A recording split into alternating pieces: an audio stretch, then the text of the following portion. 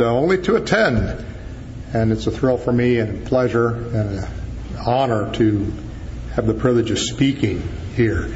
So I appreciate Pastor Parsons and Pastor George and the New England Bible Conference and your great ministry that you've had over many, many years. It's been a blessing for us in Ohio just to know about it, and several of our folks have come over when they can.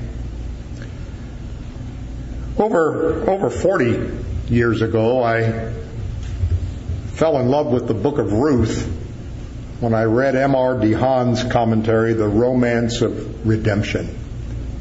And as a very young Christian, learning to love the Lord and learning that He loved me, that book was just a blessing to me. And also the dispensational types that he mentioned there of Ruth, a type of the church, and Naomi, a type of Israel. And I know some of the early dispensationalists had different views than that, but that is my view, as DeHaan's view. But I fell in love with the book at that time, and it's been a book that's been a blessing. So all of my 5 messages are going to come from the Book of Ruth. And our studies in this conference harmonize well with Pastor Matt Costella's studies. He's going to be talking about the second coming of Christ and looking forward to that and living in light of that. And the folks in the Book of Ruth were saints living in light of the first coming of Christ. And I think it's going to harmonize well. We'll see how that works. I'm assuming a solid knowledge of the Book of Ruth by you folks and your churches and the pastors here that have preached through this book many times. I'm assuming a very solid knowledge of the book. So we're going to go fast, and we're going to assume a knowledge of the Book of Ruth and the biblical truths of Levirate marriage and the redemption that undergird the book. But turn with me to Ruth chapter 1. The handout you gave, that was given you, you only have to write on it once or twice a message, just one word in each of those. And maybe one message we'll write one word, another message 2 or 3, and then back to 1 or whatever. But I believe in being practical. So it's when we move through the Book of Ruth, we're going to look at what God's doing first, and then we're going to move down and see what we ought to be doing. And that handout is to help remember what we should be doing. So let's read Ruth chapter 1 and quickly read it and get in our minds these old truths from Bethlehem 3,000 years ago. Now it came to pass in the days when the judges ruled that there was a famine in the land, and a certain man of Bethlehemjudah went to sojourn in the country of Moab, he and his wife and his 2 sons.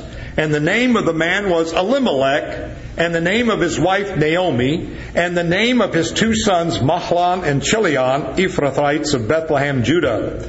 And they came from the country of Moab and continued there.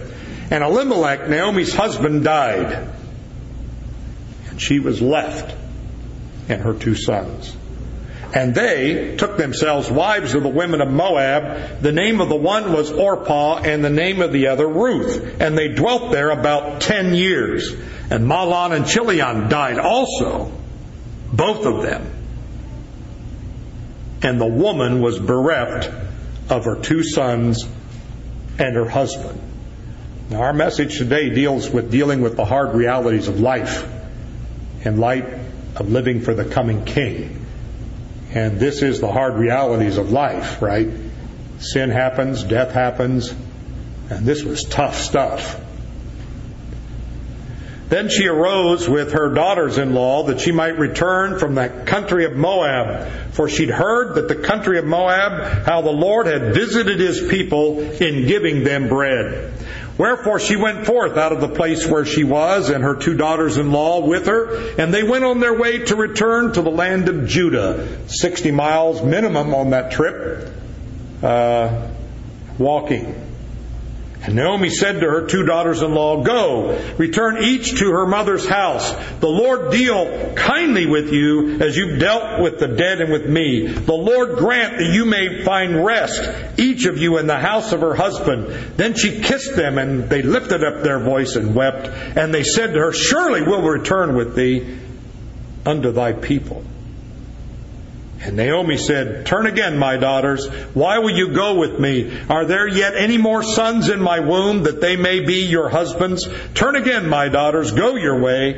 For I'm too old to have a husband. And if I should say I have hope, if I should have a husband and also tonight, and should bear also sons, would you tarry for them till they're grown? Would you refrain from marrying? Nay, my daughters, for it grieves me much for your sakes that the hand of the Lord is gone out against me."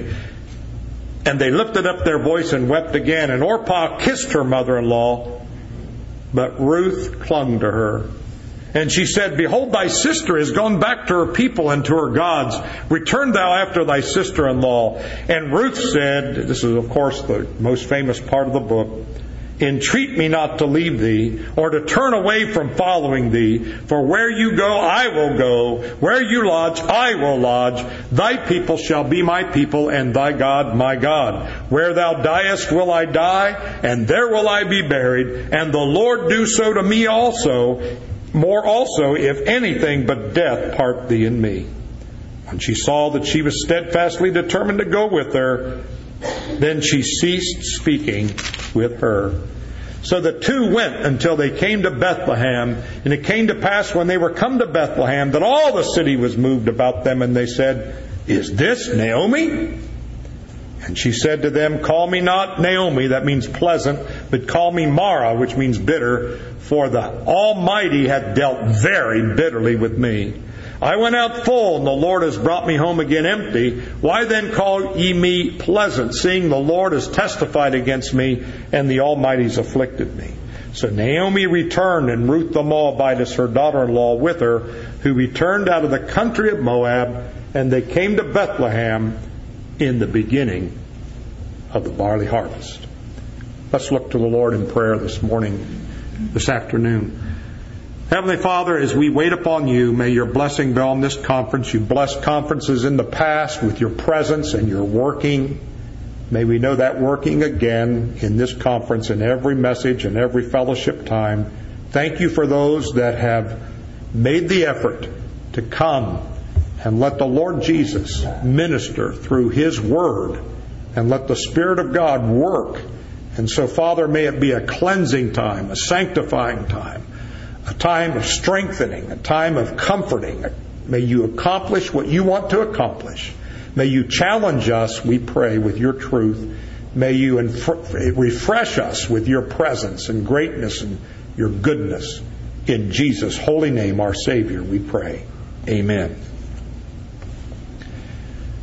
Now, as you know, the main one to watch in the book of Ruth is God. God Himself. And His providential movement in the ordinary affairs of ordinary people in ordinary places. That's the main thing in this book. And one old Bible teacher speaks about providence this way, and I love it: God's hand in the glove of history. That phrase has always caught my imagination. That providence is God's hand in the glove of history. When God does a miracle, He takes the glove off, right? And He intervenes directly. But God working in the events of our lives to mightily undertake for us. Now, in the book of Ruth, and you look at the 4 chapters, in each chapter someone takes an initiative. In chapter 1, Elimelech takes the initiative, moves them to Moab. In chapter 2, Ruth takes the initiative and goes out and starts gleaning. She doesn't sit around and wait for a welfare check. And so in chapter 3, Naomi takes the initiative and starts the romantic process going there. And in chapter 4, Boaz takes the initiative and accomplishes what he's promised to do. So in every chapter, someone's taking initiative. But behind it all and in it all is God, who's working through these people to will and to do His good pleasure, to use the New Testament language. And the God of the Bible has His redemptive purposes in Jesus Christ. And we know that the Lord Jesus Christ is the theme of every book of the Bible. And God is using people in Bethlehem 3,000 years ago in a wonderful way, far beyond anything they knew in their lifetimes. And I'm persuaded He's using us as well, far beyond anything we know, as He's calling out a people for His name. And what a precious thing to watch this in Bethlehem. And I want to watch what God is doing. That's going to be our method.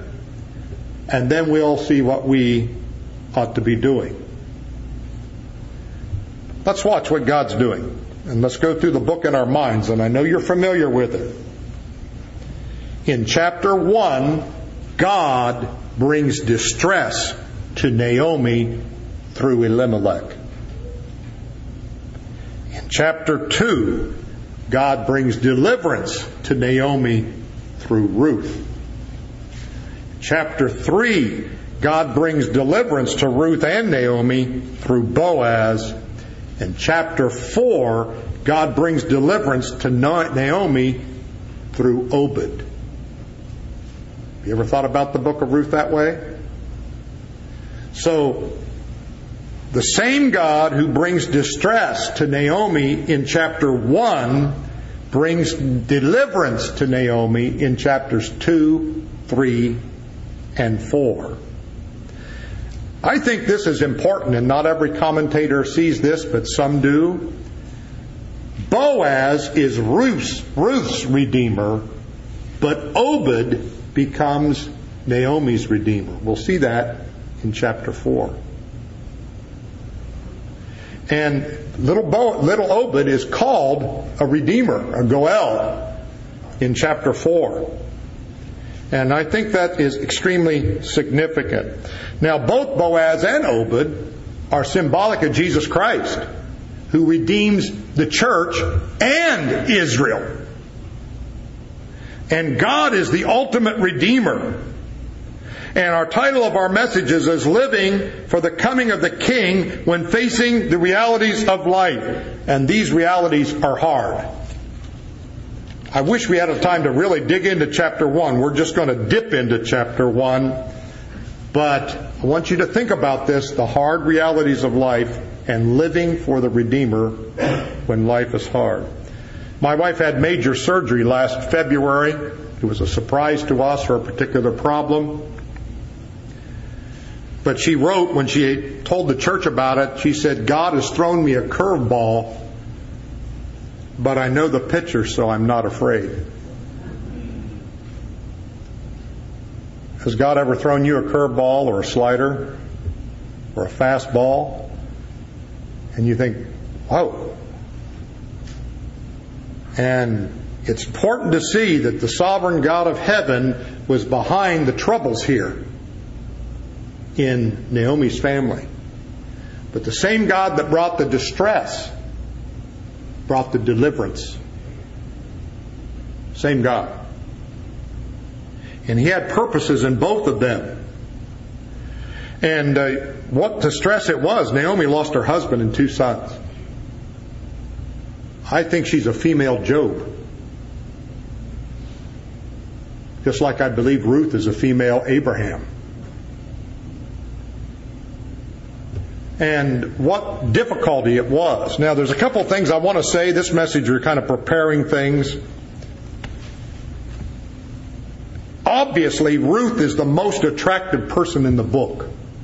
And she's the one our minds go to. And probably should as church people. Church-age people. But the book of Ruth centers around Naomi. The plot does. It starts with Naomi. It ends with Naomi. And if we see that, I think it's going to help us in some ways that maybe we haven't thought about before. And the book begins and ends with Naomi, and the book revolves around solving her problems. And in God resolving her problems resolves the nation's problems, and we know now will resolve the world's problems. You see, God can multitask. We think our problems are big, and they are to us, but God can deal with our problems and deal with the nation's problems and deal with all history's problems, all in the same thing, at the same time. And when you see the book of Ruth, what's the first verse? In the days when the judges ruled. What were those days? There was no king in Israel. That was the main problem, right? Everyone did what was right in their own eyes. What's the last part of the book of Ruth? It ends with what? David.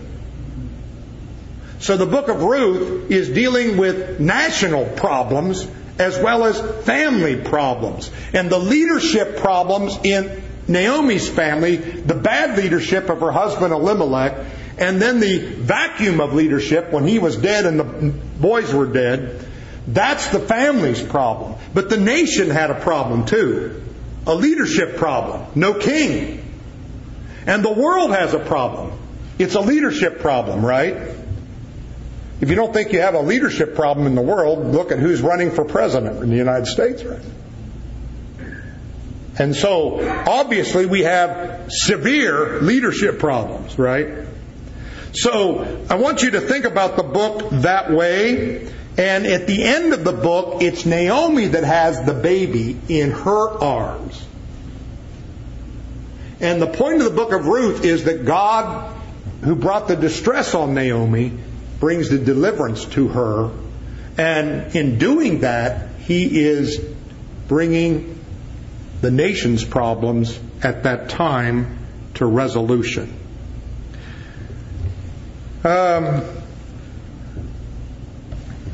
Early liberals used to say that the genealogy at the end of the book of Ruth was a later addition, tacked on. They don't even believe that now.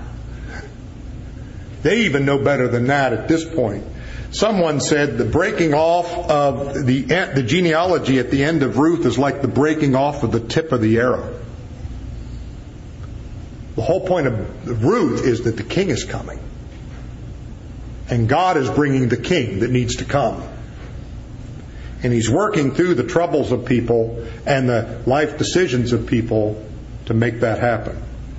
One writer in a new commentary, 2012, that just came out said this, and I've seen this in about 6 commentaries in different language, but he said, the plot revolves around one major problem, namely that of Naomi's empty and bitter life. Everything else that happens in the book is tied to the development and resolution of that problem. And so the problems introduced in chapter 1 are resolved in chapter 4. Now,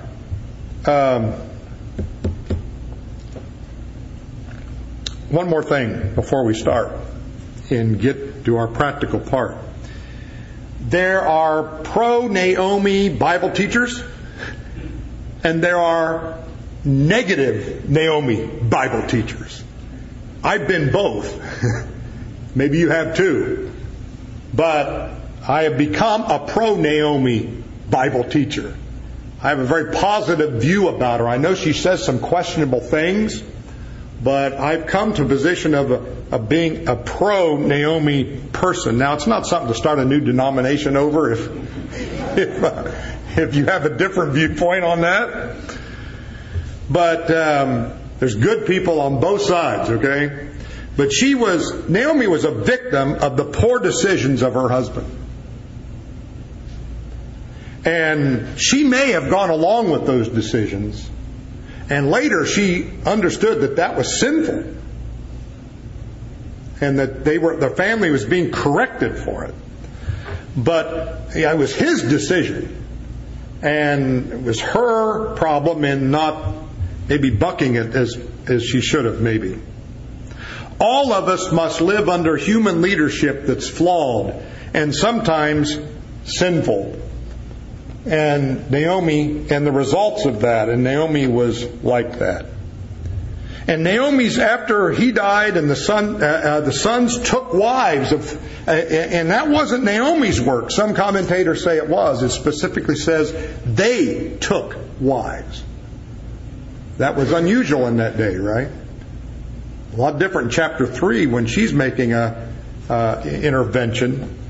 But she probably was compliant and proved to the move, but she wasn't sinless, but I believe she was normally a godly woman and someone that had an attractive life.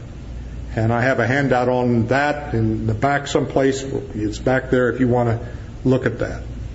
Now let's look at chapter 1, and I just want to glean from the fields of Bethlehem 2 points this morning of practical exhortation to us from this chapter. If we're going to live for the coming King, if we're going to live for Him in ways that will glorify Him and the Lord, there's 2 great practices that I believe we see in this chapter. Number 1, we must, and here's where you're going to write your first time, embrace the adventure of faith. Embrace the adventure of faith. Remember that verse in Hebrews 11:13 where it says they embraced the promises? I love that verse. They embraced the promises. When I go to South America, in the churches, the girls kiss you on the cheek and the men give you an abrazo. Got these great big guys and they're always hugging you all the time. And I'm not very comfortable with that. That's a little too close for me for a big guy to be hugging me, but they do that. But the picture here in Hebrews 11:13, they embrace the promises.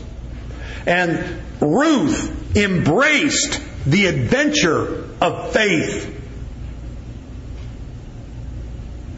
It's a significant way for this book to begin. And God's providence works in such a way that each of us has plenty of opportunities to embrace a customized adventure of faith that God has designed for our lives. Ruth had her moment, and she went for it. She embraced the adventure of faith. Now, Hollywood and the world thinks that you can only have an adventure if you're an important person in an important place. Do you think anybody's going to make a James Bond movie in Middletown, Connecticut? Or Athens, Ohio? Or an Indiana Jones movie? No. In Hollywood's eyes, you can only be in exotic places and an important person to have an adventure. So they're not going to make it in Athens, Ohio, 20,000 people in the middle of Appalachia, right? It's not going to happen. But God can give us an adventure wherever we are in His world. This whole world is a Bethlehem. This is the world Jesus came to, this planet. And God has an adventure of faith for us to embrace. And you don't have to be in big places to have a big adventure. And the Hollywood adventures are not the real adventures. Those are pseudo-adventures. The real adventures are adventures of faith. And Elimelech had his opportunity to embrace the adventure of faith, and he choked. He escaped it by running to Moab. He put the financial over the spiritual, didn't he? And God gave him his opportunity, and he escaped the adventure of faith that God had for him. And it's ironic, his name is God is King, but he wasn't living like that. Now, it says there was famine in the land. Now, famines in the land in the days of Abraham, Isaac, and Jacob were one thing. But famines after the Palestinian covenant were another thing. You go to the book of Deuteronomy 11, 13 and 14, and verse 17, and Leviticus 26, 3 and 4, and verse 20. The only reason you'd have famine in the land after they occupied the land was one reason. What was it? Sin. Sin. Otherwise, you'd have plenty of rainfall. So it's obvious sin is involved, and God is disciplining the nation, and Bethlehem is involved in that. One Old Testament scholar said the fertility of the land functions as a spiritual thermometer of the relationship between Israel and God. And that's certainly right. So the relationship was bad, sin was going on, and Elimelech had the opportunity of an adventure of faith by doing what? Staying right where he was when things were hard.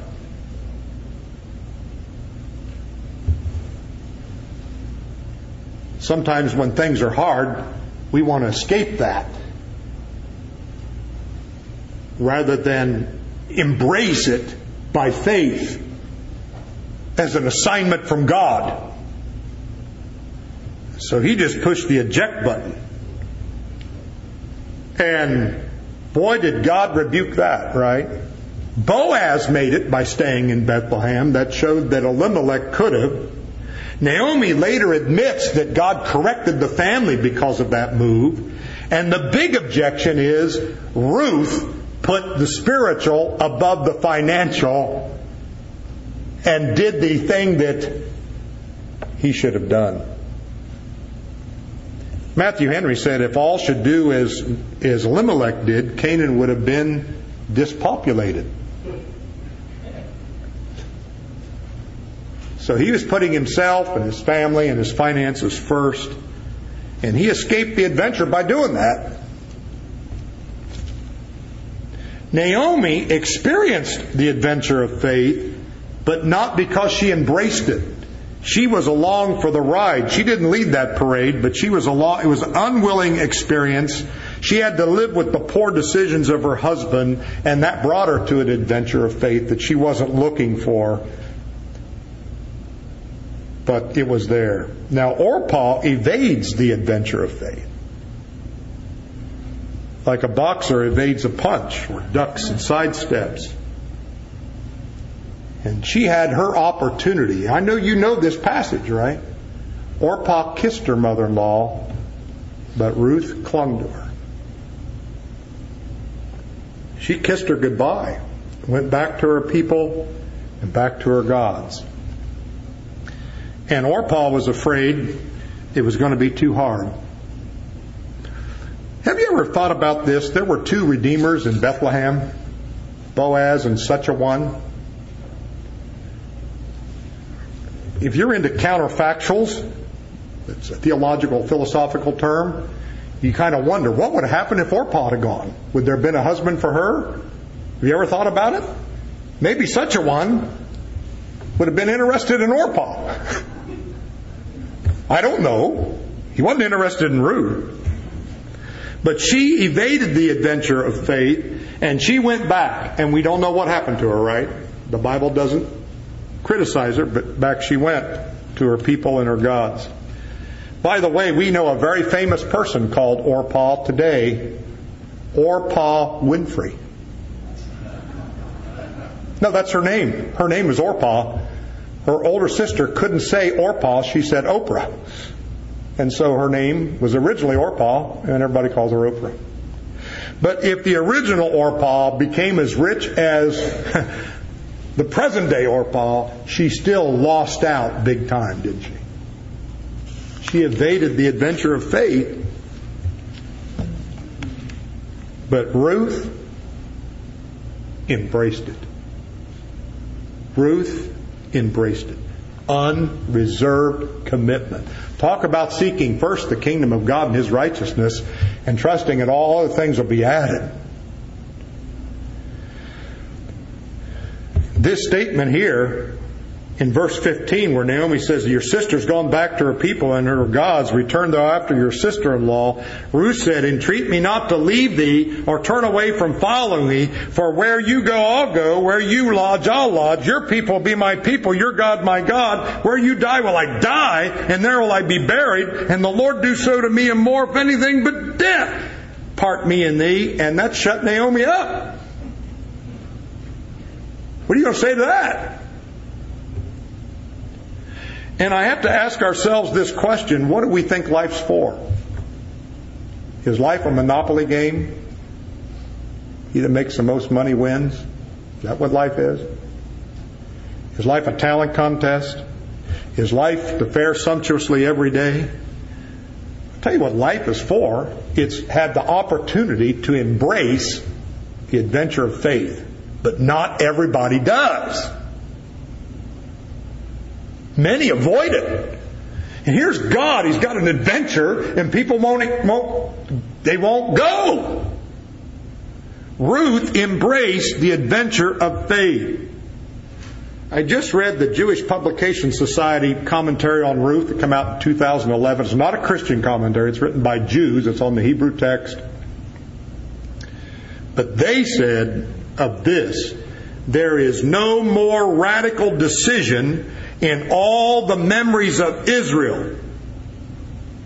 Naomi is silenced by it. Stunning decision. Do you know nowhere in the Bible does it say Ruth was beautiful? She may have been. The Bible doesn't say that. It often says women are beautiful, right? Rachel and Rebecca and Sarah. But it doesn't say, we always assume she's a really good-looking woman, right? Well, she is spiritually, right? This is attractive.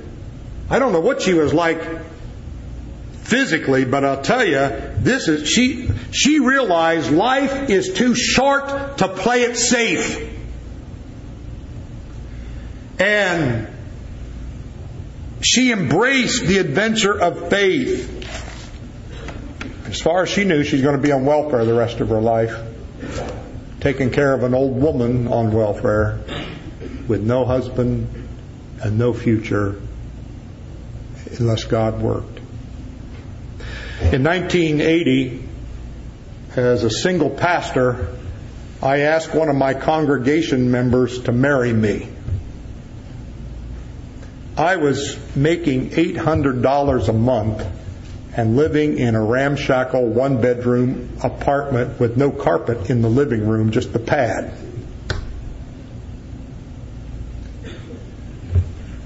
A 22-year-old gal that I asked to marry me answered me with Ruth chapter 1, verse 16 and 17. She came from an upper middle class family who to this day thinks she's nuts.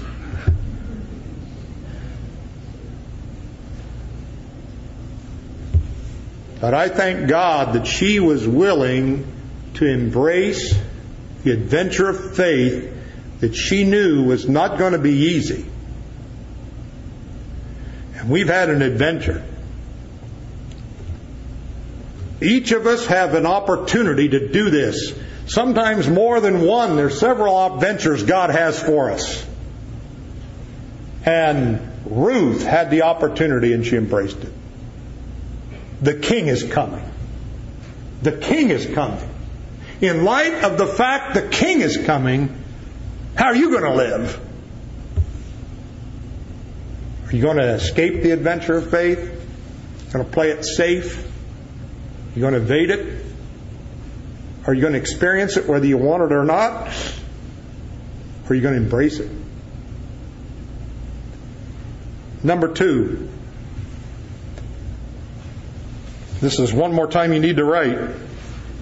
We need to exhibit the winsomeness of godliness. We need to exhibit the winsomeness of godliness. If you just take chapter 1 and think through this chapter and think through Naomi, no doubt in my mind that she exhibited a godly life, and her life is a catalyst of all the other events that transpire. And I believe if we had more believers like Naomi, we'd have more believers like Ruth. The Bible says it's from faith to faith. And one of the reasons I believe Naomi was a godly woman, even if she had her struggles, was the Bible says it's when we abide in Christ we bear fruit. I became a Christian when I was 13. I didn't really live for the Lord till I was 21. I tried to witness them. My high school years, college years. How many people do you think I won to the Lord in those years? Zero. Not one. Not one. Why should people come to my Lord? I wasn't manifesting Him in any way. And all of God's instruments are flawed, like Jonah and like me.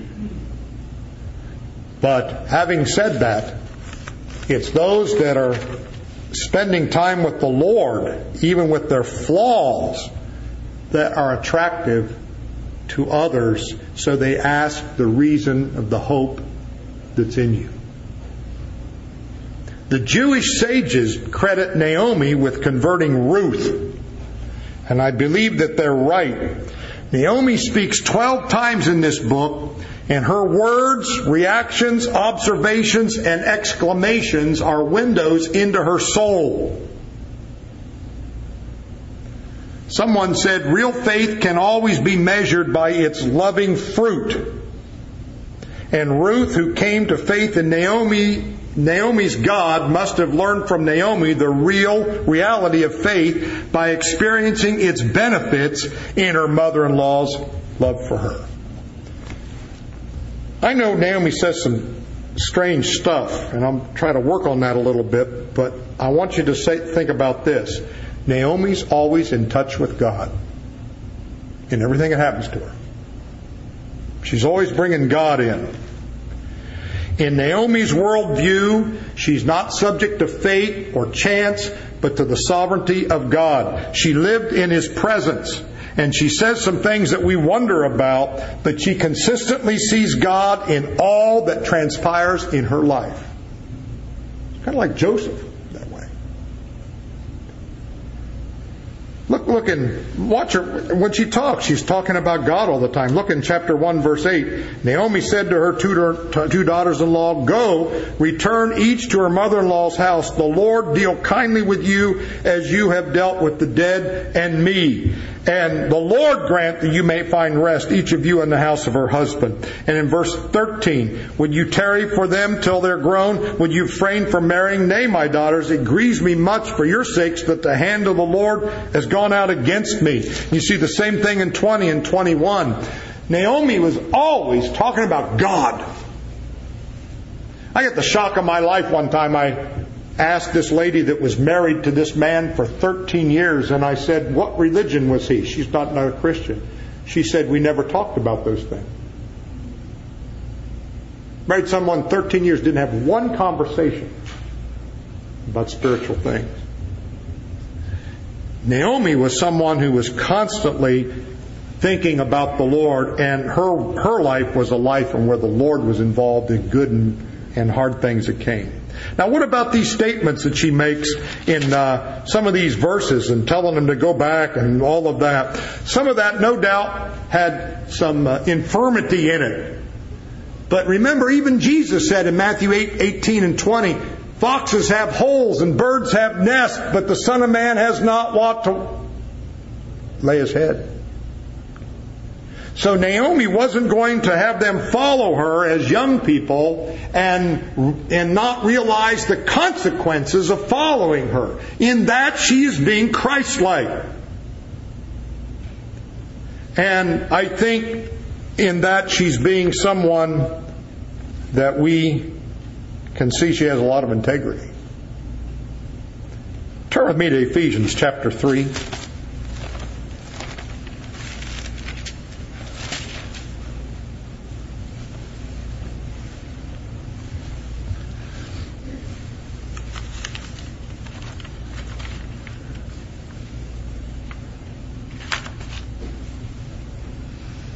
Pastor Parsons and Pastor Matt and I were talking at breakfast this morning about prayer meetings and contrasting some of the prayers and prayer meetings with the prayers of the apostles.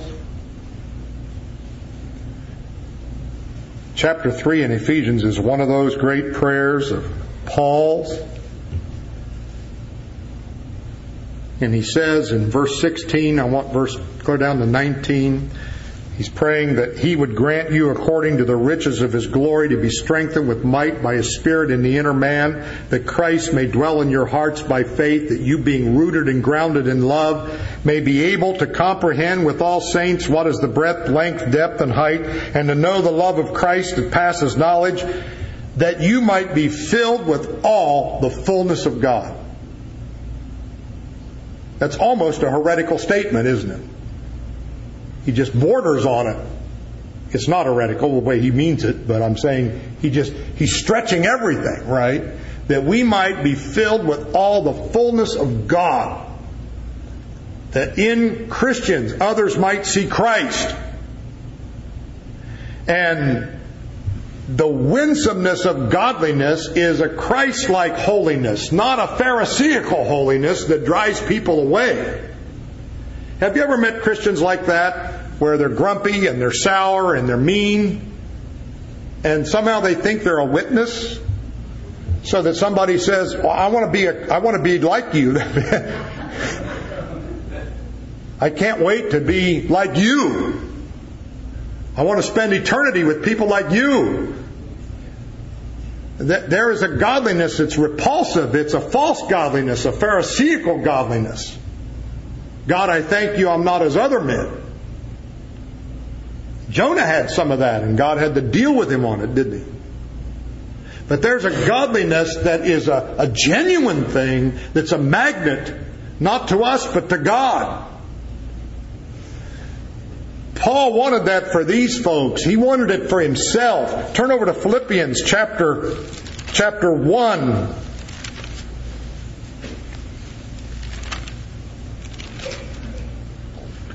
And verse 19.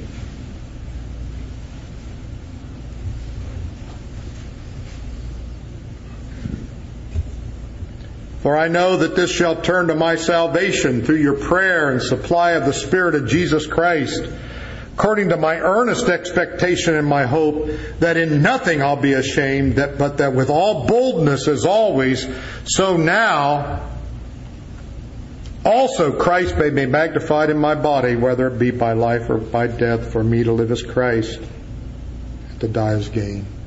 That was his prayer for him. He wanted people to pray for that for him, because he knew without that he wasn't going to be effective. Now, critical to Ruth's attraction to Naomi was her attraction to Naomi's God. Turn back to Ruth chapter 1 with me real quick. And even when Naomi is at her lowest, she's bringing God in. And she has the courage to say, the Lord, watch what she says when she gets back to Bethlehem. Verse 20, she said to them, call me not Naomi, call me Mara, for the Almighty has dealt very bitterly with me. She did not say she was bitter. She said what? The Lord has dealt bitterly with me. There's a difference. Job says something very similar. And she realized that the Lord was correcting her. And she was public about that. She was public about the correction her family had received. In the correction, she saw the sin. And she didn't hide it. She wasn't pretending that things were better than they were. And she said, I went out full and the Lord's brought me home again empty. Why call me Naomi, seeing the Lord has testified against me and the Almighty has afflicted me? Thank God for Christians that aren't pretending they're better than they are, and who allow God to correct them and are honest enough to be open and transparent. And that's what she was. There's something beautiful about that. And so I have a high view of her, and I believe it was her, the godliness of her life, that drew Naomi to the Lord. I had two pastors in my life. I was telling some of the men here that I grew up in a New Evangelical American Baptist church, so I know New Evangelicalism inside and out. I grew up in it. We didn't have a clue about discernment. I didn't get any discernment there at all. Part of it was my fault, but part of it was the church's fault. I said our pastor loved Billy Graham and he looked like Billy Graham and he believed like Billy Graham, and so he certainly was flawed. But I will say this: he did exhibit the winsomeness of godliness. He was a lovely man. He just had a blind spot on discernment, and it was a serious blind spot, not to be excused in any way. The other pastor that was in my life was a fundamentalist, and I got my discernment under his teaching, and that was a hard run for me. And I'm thankful that God brought him into my life. He embraced the adventure of faith. He would reach out and do radical things that other people thought were crazy. One of them was start the church in Athens. Other Bible church pastors said, "You're not going to Athens and try to start a Bible church, are you? Do you know what kind of city that is?" He did know. Ohio University for years has been the #1 party school in America. We just got bumped from that distinction. We're now #2. Once in a while we get bumped. We're either #1 or #2. But other pastors said, "You're not going to that city and start a church."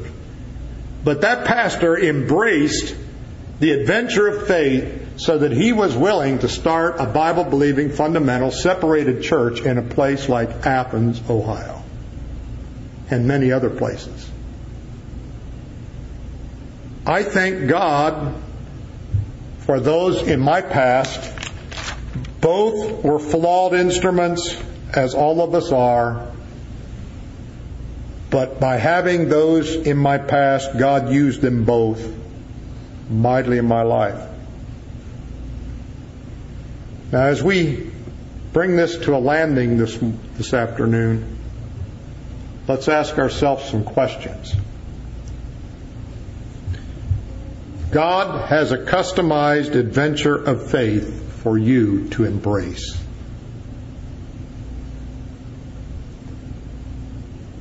The King is coming.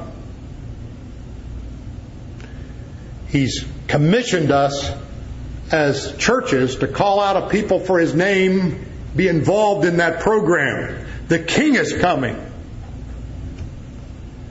We have an opportunity to embrace the adventure of faith.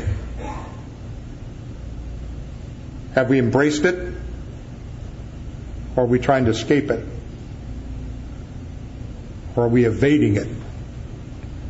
Is God calling you to do something that other people think is way out? What do you think Ruth's family thought of that decision?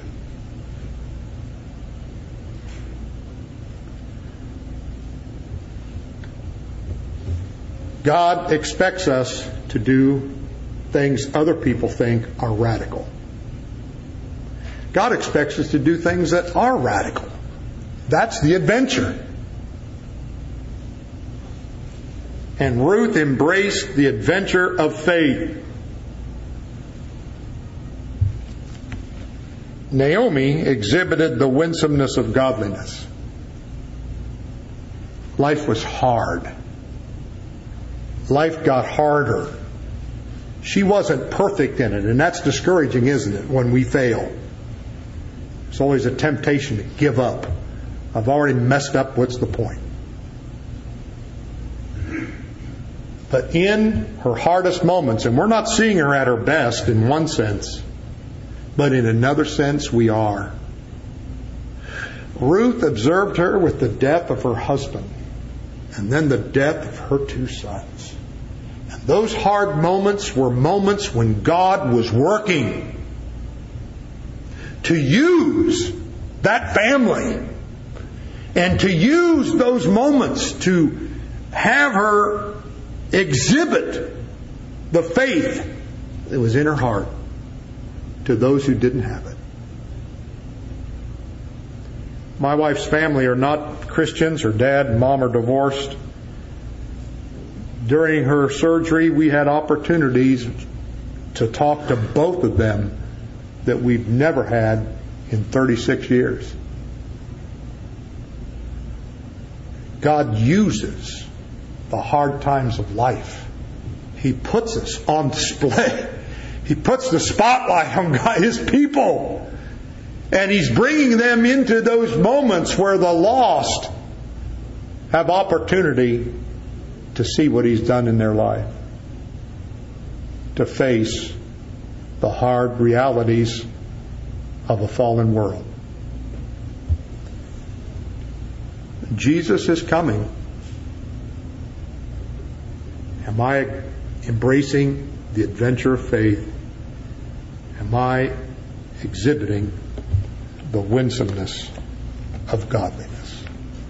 Are others embracing the adventure of faith because of me? Father, as we come into your presence this afternoon,